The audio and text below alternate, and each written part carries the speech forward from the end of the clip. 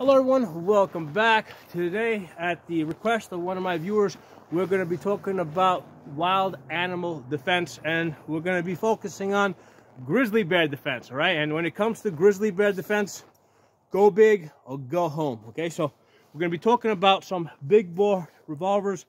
We're going to be testing them out, and seeing the type of realistic results that we can get. Now, before we go any further, I want to tell you guys that you really don't have to be that scared of the bears, okay? I got bears all over the place here all summertime. I've done videos where I'm doing the video over here, and then there's a bear walking behind me about 50 feet.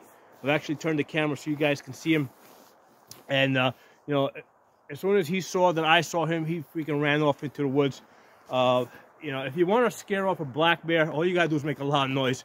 And they're going to run off. Okay, the black bears usually just want your garbage, right? They want food. And if you don't want black bears, all you got to do is get yourself a bear-proof garbage container, okay?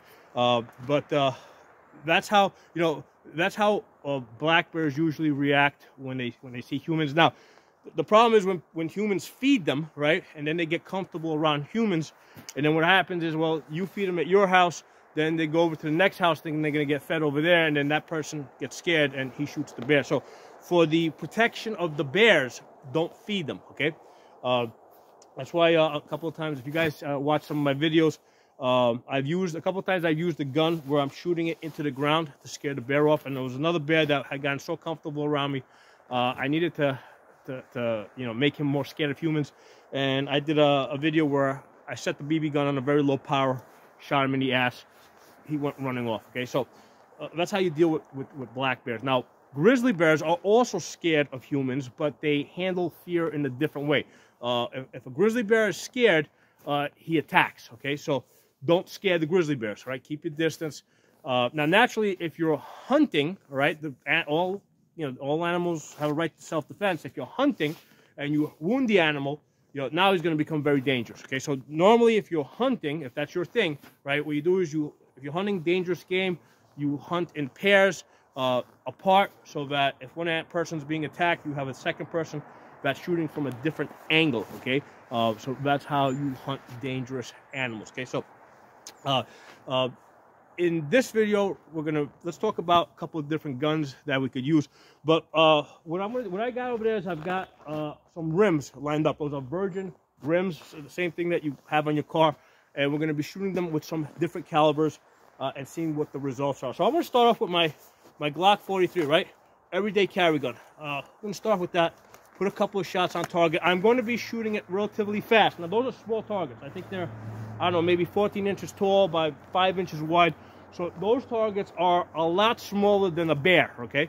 But what I'm testing here is I'm testing my accuracy when I'm shooting different guns on a small target, you know, at a self-defense type of speed. Because here's the thing, a bear can charge you at about 30 miles an hour, okay? A bear is pretty much as fast as a horse in short distances, okay? So if you're being attacked, it's going to happen really fast. You got to get your shots off really fast. Speed is a very important factor, okay? So I'm going to start with the G43, just shooting 9mm.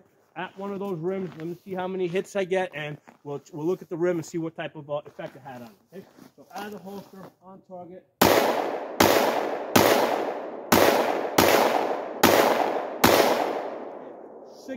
7 shots actually. I know I got at least 4 or 5 hits. Let's go take a look at the rim.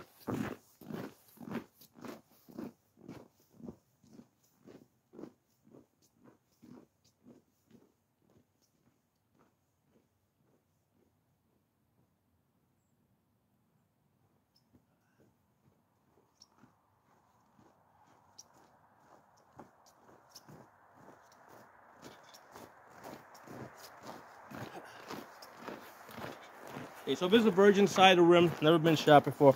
You can see it hit there, put a little bit of a hit there. It's got a little bit of a dent. So we got 1, 2, 3 hits, 4 hits, maybe 5, right? Because I see, so I got 4 definite hits out of 7, maybe 5. Let me put this to the side.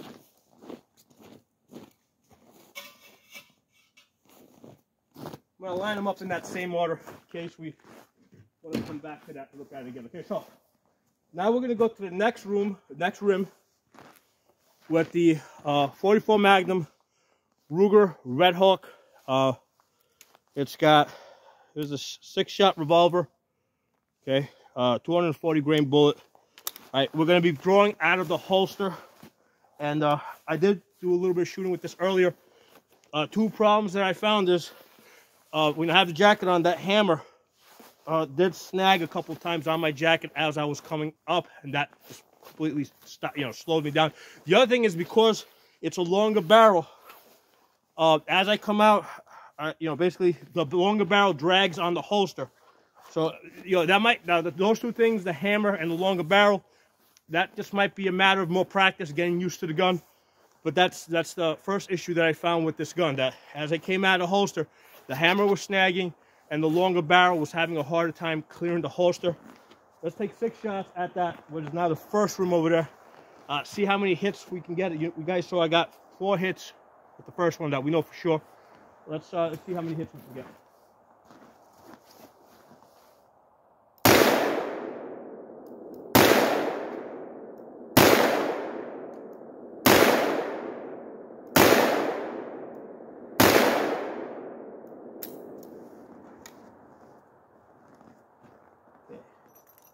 So I know I got some hits because obviously that got knocked down. Now that's as fast as I could shoot and still stay on target, because every time I shot, there was significant recoil. Let's look at the hits.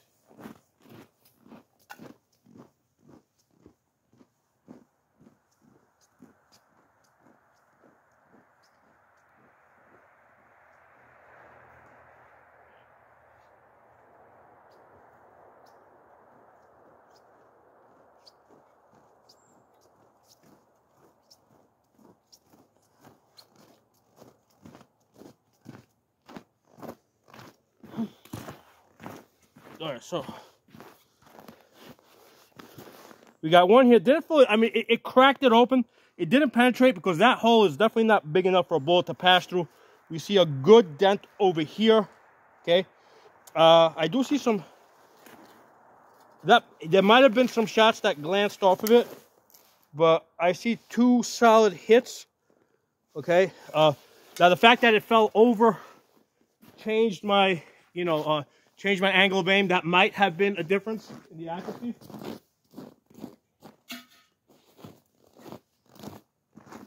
But we got 2 hits out of the 6, and you can go back and you can look at the timing between the 9mm and the 44 Magnum to see how fast I was shooting one versus the other. Okay, so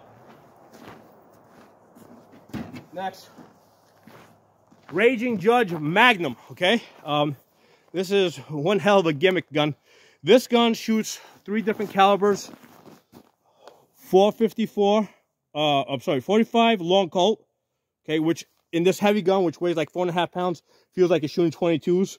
454 Casull, which is, a pretty heavy cartridge, definitely much heavier than the 44 Magnum, and any 410 shotgun shell. Okay, so you can shoot the 3-inch shotgun shells, anything that you can put in there, buckshot, slugs, birdshot. I've actually used this to bust clay discs in the air with birdshot.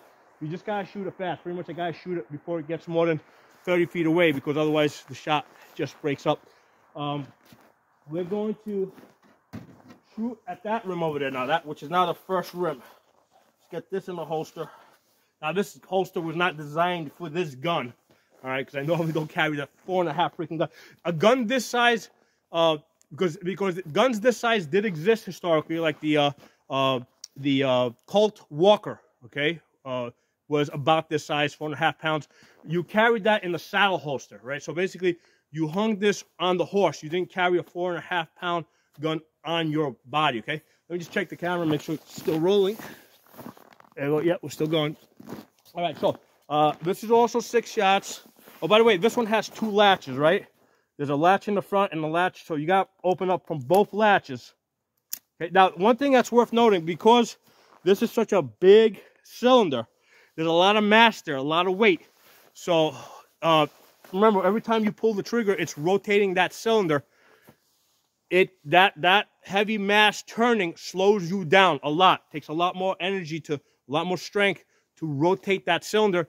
And as the gun gets dirty, that compounds in a way that, you know, if this gun gets dirtier faster than, let's say, a small bore gun, like a 357 or something, and that affects the rotation faster, okay? I've actually had situations where, like, you know, I had to use these, you see the fluting over here? There's a reason why you put it there. So you can manually rotate it when it gets stuck, okay? So if you shoot the gun enough, it gets dirty enough, you know, that's how you're gonna rotate it. You're gonna single action it, rotate the cylinder as you pull the hammer back so you can fire the gun if it gets dirty. Okay, so let's go back in the holster. I'm gonna take 6 shots on that first rim over there. Let's see if we, you know, how fast I can shoot and still stay on target. So here's the thing, I'm not going fast. Like, if I see my sights are coming off target, I'm slowing down.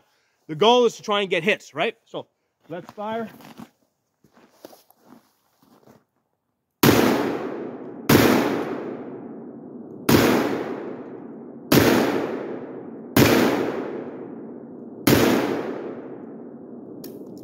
All right, I got one hit because I saw it turn, but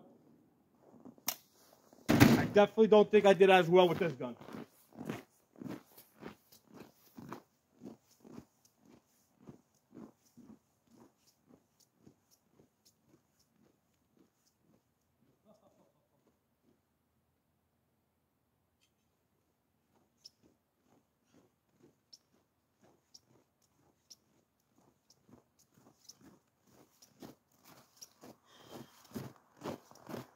So I got one hit, but bam, it was a hit. Look at that, it actually tore a hole in it. Not only did it cut a hole through it, but it wasn't like even like it hit its center. It hit it like, because the rim was actually sitting like this, and it caught it at this angle. Normally, like, your shots would glance at that angle. Because it had so much power, even at this angle, it actually pushed through. The drawback is because of that heavy recoil and the gun being heavier and the harder trigger pull, I could only get one hit.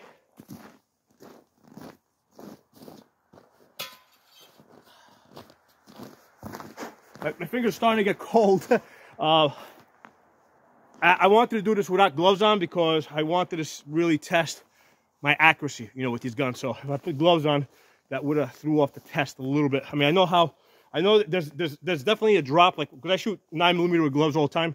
I can see the drop there, so I didn't want to have that drop in accuracy in this test. So we're almost through it. Okay.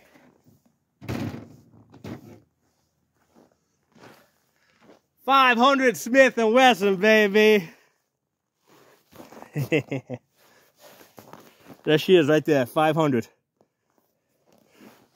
Let's get this gun. Now, here's the interesting thing. This gun, even though it's more powerful, this is the most powerful production handgun in the world, right? It's got the fluted, it's got the ported barrel.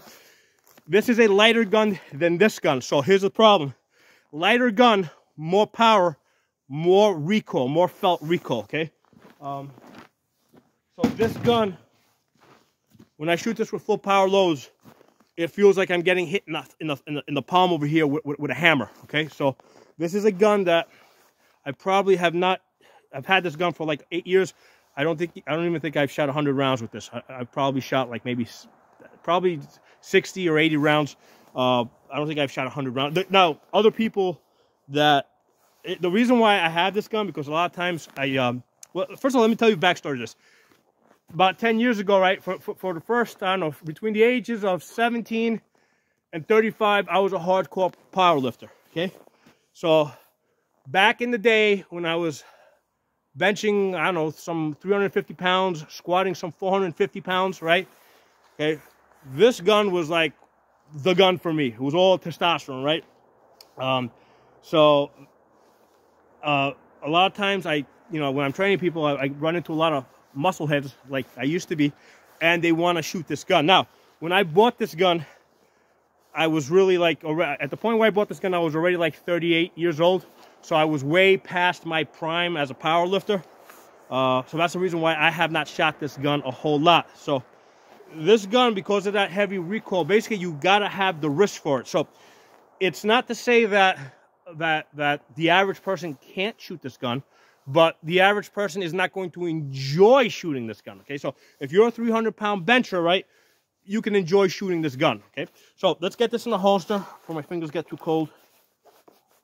All right, so we're going for that first rim over there now, right? Let's see. Now, this is only a 5-shot. 5-shot, okay? Single latch, okay? Let's see how we can do with this gun.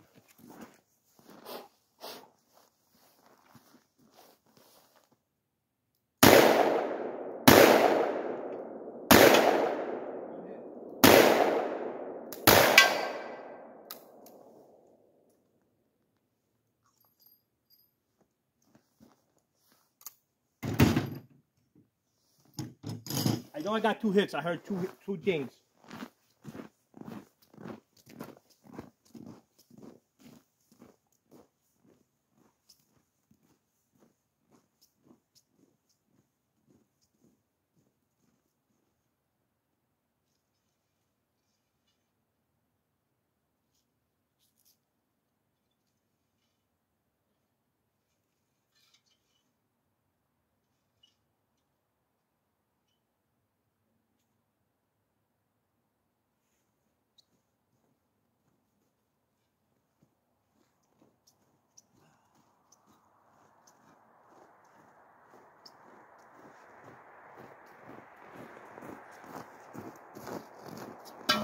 No hits. I did hear 2 dings, but that might have been because maybe I hit the ground on the ground and it bounced up and hit it. But no hits with that gun. So we're seeing as we go from bigger and bigger and bigger, the number of hits are going lower and lower and lower. Okay. So that's the 40. That's the 500 Smith & Wesson. Okay. Now. First of all, let me put my gloves on because my hands are just starting to get a little too cold now. Starting to numb out in the ends a little bit. We shot the big bores. I'm going to give you guys my opinion on what I would carry. If you were to take me and let's say take me out to, I don't know, Montana or someplace somewhere where they have lots of bears, right? But I really don't know the area, right? Because let's be realistic, okay? Like in this area, I got bears, but I know the bears. I know what to expect from them. I know what they react to, okay?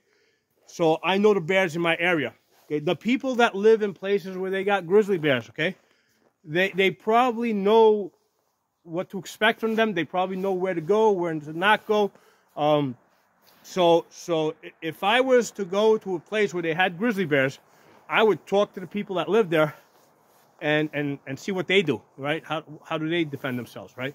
So that's the first thing I'm going to put out there. Talk to the people that actually live there. That's going to be your best source of information, okay? If they're there, they're alive.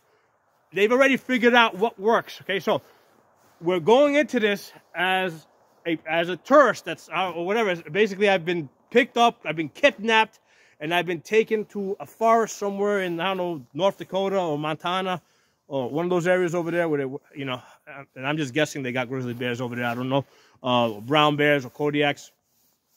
Basically, you just took me there and just dropped me over there, and you said, hey, what guns do you want to take with you? Okay, the gun that I think I would take.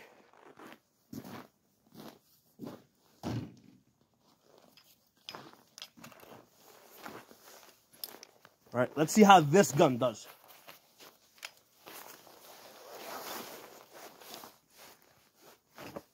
So, realistically, let's not completely cheat this, right? So we're not going to go from here to here, right? Because that's just a little too fast, right? Right? Let's assume that we haven't seen the bear, and the way that we're going to have the gun is like this, right? So that's kind of like it being in the holster, right? On your back. And you're doing other stuff. I mean, I don't know what you're doing in the woods, but you're doing other stuff. Guns slung around your back. So this is the position that we're going to be starting off from. We're shooting at that rim over there, the one rim that we have left. Okay. Let's see how we do.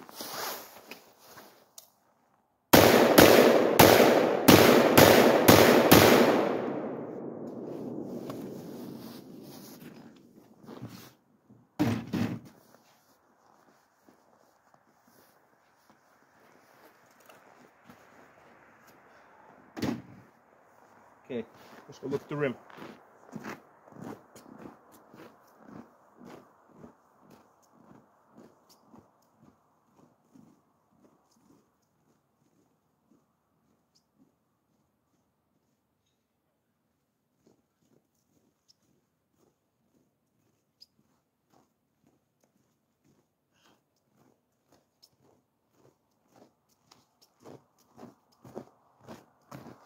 So, first of all, I think I shot that the fastest, okay? Now, I was shooting this with Tula, okay, which is basically, as far as 223 goes, is on the low end, okay? And I'm also shooting it out of a 10.5-inch barrel. The reason why I picked 10.5-inch barrel is because I figured, hey, I'm not in the woods specifically to hunt. I'm there to do other things, most likely, right?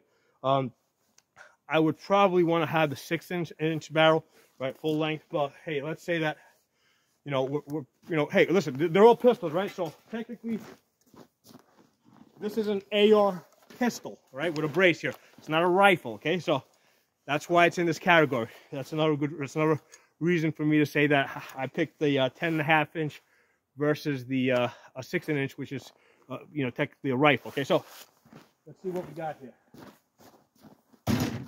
First of all, like I said, I think I shot that the fastest. Okay. It looks like my shots were pulling a little bit to the left. We got 1, 2, 3. We got 4 over here. Okay. 2 of them got really nice penetration. And then one actually turned the rim a little bit and hit it here. So I got 5 out of 6 shots. I put 6 in there. That's interesting. And there's another hit right here. I'm trying to figure out if that bullet came in and maybe deflected down. I don't know, but maybe that might be my 6th shot there that glanced. That's probably my 6th shot that glanced. That's a crazy angle to go in from there and turn that fast, that far down. No, that one probably went through this hole here. Too bad that we have a hole here. Would have been nice to see the hit over here, because I can definitely see that it caught the edge over here. So, actually, now that I think about it, with this glancing shot, with that shot right there, that's my 6th shot. All 6 shots were on target. So we got 4 over here, 5, 6. 6 shots on target.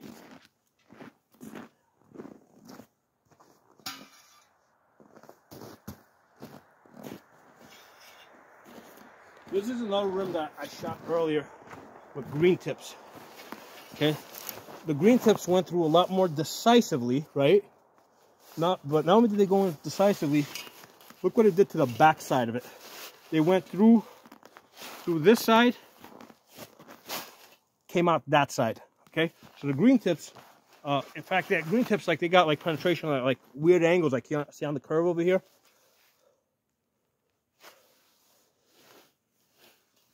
Put that down. So when you consider front and back, the green tips are getting way more penetration than any of those revolvers over there, right? Way more penetration. Now, also faster, easier to deploy, right? I think it was a lot easier to come up. The problem that I have found with the big revolvers is the longer barrel tends to catch on the holster, and I'm also finding that the hammer's also catching my clothing. Of course, you could cut off the spur. Well, I don't like to do that to revolvers, but you could cut off the spur to prevent. But then the sights might, other things might catch. Your rear sight might catch, you know. So that's going to be a problem with the revolvers. With the AR pistol. Get my hood up. Trying to get caught up. In this position here, I mean, nothing's faster, right? Come up, safety off, boom, boom, boom, boom, boom. Okay, the recoil is nothing. So with the 5.56, so you can take lots of shots really fast, and you've got a 30-round magazine, which is a big thing. So here's the thing. One of the concerns that I had while I was shooting is the fact that I only had 6 rounds to try and get hits. That was actually a concern for a different reason. I mean, concern in an actual self-defense situation is, can you actually get your hits on target? My concern for the purpose of the test was more along the lines of, can I get a hit so I can make, so people can see what type of impact it has the rim, okay? So as I was doing this in my mind, I'm like, okay, I only got 6 shots to make this happen, okay? Now, even though on the AR, I only had put 6 shots in there intentionally, okay, I could have had all 30 in there, right? And especially in a situation where, let's say you have an animal that's charging you, my idea of a realistic self-defense situation is when you come out of the holster, right, that first shot is going to be point shooting, okay? So holy shit, come out, you know, I mean, it's hard enough because I got the glove on, but get out, boom, fire that first shot, right? After, you know, point shoot the first shot, then pick up your sights and try to take the follow-up shots. I think that's a realistic type of self-defense shooting that people a lot of times don't talk about. You know, just point shooting the first shot, then looking for your sights or for your red dot, okay? With the rifle, or rather, excuse me for the error, okay? ATF didn't hear that. With the pistol, okay, with the pistol over here, okay, my arms are further apart. So basically, I'm just pointing my arms at the target, right? Because I have the benefit of my arms being further apart. So as I come up, I just throw my arm right underneath the head of the animal, right? So like normally with a human, I'm throwing this part here underneath their sternum over here, right? And then when I throw this underneath the sternum, okay, what happens is the, you know, the dot is usually center mass, okay? So with an animal, basically I would put it to the bottom of its chest, because the bear's probably about this tall, so I would go right to the bottom of its chest. I would throw my arm to the bottom of the chest, all right? And that's going to put my dot on target. I'm probably not going to pick up the dot on the first, well, actually this has a 65 MOA circle. So I'm probably just going to point shoot the first 3 shots and then find my dot, you know, find that circle and start putting rounds on target. And I can comfortably point shoot the first 3 shots because I know I got a full magazine, okay? So I think that's I feel a lot more comfortable with that. I feel a lot more comfortable knowing I got more bullets than more powerful bullets, okay? And here's the thing, let's talk about power for a second. Because here's the thing, you can look at the numbers and then you can look at the actual effect. Okay, so the actual effect of the green tips is you get to penetrate steel, a rim here, going through both sides, like it went through here like a laser, okay? And then on this side over here, it came out, okay? Now, as you can see on the backside, like on the backside, it doesn't come out at like a laser, so you can see how it kind of pushes out, but it's coming out though, okay? So it still has enough energy to do that. Okay, none of the big bores were able to do that, even when they penetrated. That was like closer to like the max, you know, because I've actually hit with this 500. I have shot this 500 where I've gotten clear penetration, and every shot that hits that rim with this gun is going to penetrate it, but it's not going to come out the backside, right? Because it's such a bigger bullet that it uses a lot more of its energy to make that bigger hole. When it gets to the backside, it usually has lost its energy. So now let's consider that, okay? Do we want momentum or do we want energy? Because the bullet I was shooting at this was 440 grains, right? It was a 440 grain. Let me throw some numbers at you guys.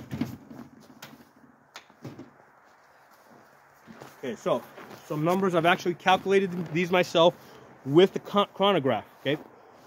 On the ARs, 62 grain green tips, 16-inch barrel, 1154 energy, 25 momentum. 10-inch barrel, 930 energy, 23 momentum. 7.5-inch barrel, 640 energy, 19 momentum, okay? Now let's compare that to the 44 Magnum, okay? Actually, let me hold it up for you guys to see here. Let's compare it to the 44 Magnum, okay? 44 Magnum, okay, which we did get penetration. No, actually, did it penetrate? That was the first one. No, we didn't get, Let me see. Did we get penetration for that? That's why I lined the rims up over here. Yeah, 44 mag. Remember now, it cut, one of the rounds cut through it, but it kind of pushed it back. It created an opening, but unlikely that the bullet really passed through. And the second shot that we hit was a deep dent. Okay, so the 44 Magnum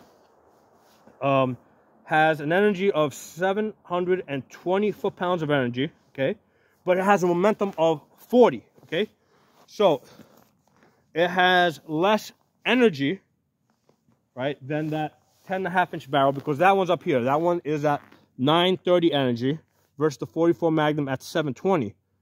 But the difference is the 44 Magnum has a momentum of 40, whereas the green tip had a momentum of 23.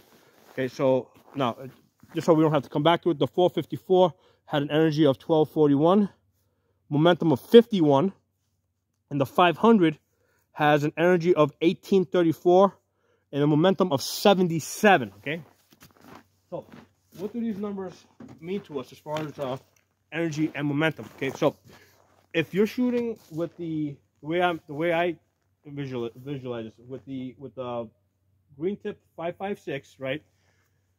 When you're shooting, let's say, a big animal like a bear, okay, because it's more like a whipping action, right? It's a faster bullet. You're gonna get more penetration. Now, here's the thing. Normally, when you shoot, let's say, a man, right, the 5.56 will pass right through.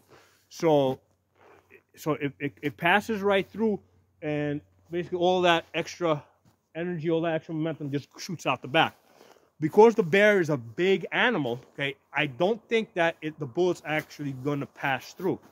So all of that momentum is actually going to be trapped inside of the body, and and plus that the 5.56 is tumbling, right? So all of that momentum is going to push deep into the organs, because the 5.56 is going to give us more penetration. So the momentum that it carries with it is going to push deeper into the body, like when it gets to the organs, versus let's say the 44 Magnum with its momentum, or let's just go to the 500, for example. The 500 with its momentum of 77, okay? What I think is going to happen with that, it's a fatter bullet, right? So, I mean, obviously it's going to penetrate, but I don't think it's going to penetrate as deep.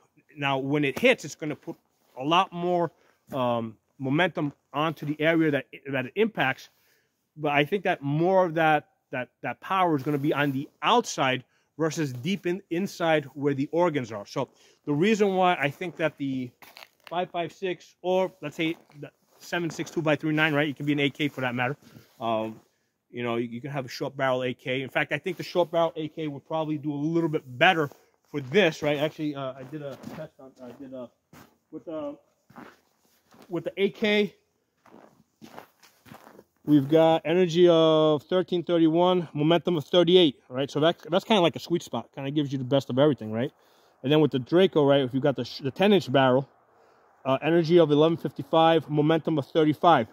So I think that the AK is actually a better choice. It's just that they're less common. That's why because I thought of pulling out my 10-inch AK and doing this with the 10-inch AK, but most of you guys at this point, unless you guys are old like me, and started collecting guns like some 10, 15 years ago, most of you guys are not going to have AK. So that's why I said, hey, let me just stick with the gun that most of you guys are probably going to have. What I lost my train of thought now. What I think is going to happen is with the AK and with the 223, you're going to get deeper penetration into the organs, and it's going to interrupt those organs more deeper. Versus, let's say, with a 44 Magnum, the 454 Casull, the 500, when it hits, it's going to hit the surface. It's going to put more of that energy and more of that power on the surface rather than deep inside the animal. Now, the thing to understand with a bear that weighs some 1,200 pounds, right, and is charging at 30 miles an hour, you can shoot it through the heart, and it still has enough momentum to crash into you and still kill you, because you still got like a 1,000-pound animal that's crashing into you, okay? So you can put every shot on target, kill the animal, and you can still get killed. So that's an important thing to consider, the animal's momentum moving towards you, okay? So my choice, I think I would rather have an AR or an AK with 30-round magazine. I would probably go with, you know, because I expect to be shooting at close distances. It's really like self-defense against an animal. I would go with a short barrel, 10-inch barrels. I want to go to the 7.5-inch barrel because I think that loses too much energy. But hey, I mean, going with a 16-inch is fine too. But we are talking about pistols here, you know, handguns. So I would probably go with this 30-round magazine. You've got a lot more bullets to put on target, okay? But here's the other thing to consider. There's other animals out there, okay? So the problem with going, let's say, with the 44 Magnum, right, or the 454 Casull, or the 500, right? What if it's another bear that you got to deal with? What if it's a pack of wolves, right? You got a whole pack of wolves, you know, 12 wolves, 15 wolves, okay? You only got 6 rounds in here, you know. So a bear is not the only animal that you might encounter. The AR will be better suited to handle a pack of wolves compared to a revolver that only has 6 rounds. Now, you always want to have a backup gun. So I would definitely have 2 guns, right? Probably 3 guns, okay? But I would definitely have 2 guns. Take the AR or the AK, right? And then I would probably take a 40 cal, right? I've shot 10 millimeter. Here's the thing: I've seen very little difference. There is a difference. The 10 millimeter does have extra power, but the 10 millimeter today is not like 10 millimeter was, I don't know, some 20 years ago. Okay, they've been coming down lower and lower in power. So that and the 40 cals have been, I think, maybe going a little bit higher. The 40 cal has been developed a little bit more. So the difference between the 40 cal and the 10 millimeter, practically, like when you actually test it through a chronograph, is not that big. And I kind of like I think the 40 cal might be a better choice, especially if you have to deal with a lot of you know, wolves or, you know, coyotes or stuff like that, right? That lighter recoil, you know, the ability to keep your gun on target and not have it bounce all over the place might be more of a benefit. So where I'm going to go is I'm going to go with the AR pistol, and then with a 40 cal as the backup, and then I might even just throw the G4. Oh, it's on the table now. I might even throw the G43 somewhere, you know, as a backup to the backup. You know, so those are my thoughts on that. Well, like I said at the beginning of the video, the animals are really not likely to attack you. They're probably more scared of you than they are of you know, than you are of them. The people that live in those areas, I don't think they live terrified of these animals. Okay, so when you go to an area like that, talk to the people there, get some information from them, figure out what areas they go to. Maybe it's certain areas that they don't go to, or maybe certain time of day that they don't go to certain areas. So that's the first thing I would do if going into an area that I'm not familiar with. But if you're going to airdrop me into an area I'm not familiar with, I would definitely take the AR. First of all, the most dangerous animal that you're likely to meet is probably another human, okay? Or a pack of humans. So yeah, definitely take an AR. You know, normally I would take, let's say, a Glock 17, but hey, since we're talking about bigger animals, maybe I'll go with the 40 cal, and then maybe, you know, throw that G43 someplace else on my body. Like I said, don't be so scared of the bears. Don't just kill them. If you're going to kill animals, make sure you're eating them, right? Everything, you know, to me, you know, life is precious, you know, so I don't like, you know, I mean, hey, listen, I eat animals. I've got 100 chickens. I've butchered animals, but I eat what I kill. Okay, so I think that's important, and I think that's something that a lot of people living in the cities don't understand, especially the ones that say, hey, when you go into the woods, just bring in some pepper spray. Okay, that pepper spray is only going to work on a black bear that was scared of you to begin with, right? If you had just yelled at it, it probably would have ran away from you. But if you've got an animal that's you know, like a grizzly bear that perceives you as a threat, the pepper spray is not going to do anything. If you go to the North Pole where they got, I guess, polar bears. Now, polar bears are different. To to polar bears, you know, in that part of the world, it's very hard for them to find food. So to a polar bear, anything that's alive is a potential food source. Okay, so whereas, you know, the typical black bears, brown bears, grizzly bears don't want anything to do with humans, a polar bear will see you as a potential food source. So there's a different mentality there, right? And polar bears are a little bit different. Not that I think most of you guys are going to go to an area where they're polar bears, but just keep that in mind. Polar bears, you know, would attack you with the intention of trying to eat you because they're really hungry. Okay, so hope you guys enjoyed this video. If you got some ideas of your own, put them in the comment section. If you got a different choice of guns, let me know. I would love to hear your ideas. If you're not a member of the channel, subscribe and hit that bell button so you get notification of the new videos I put up. Talk to you all soon.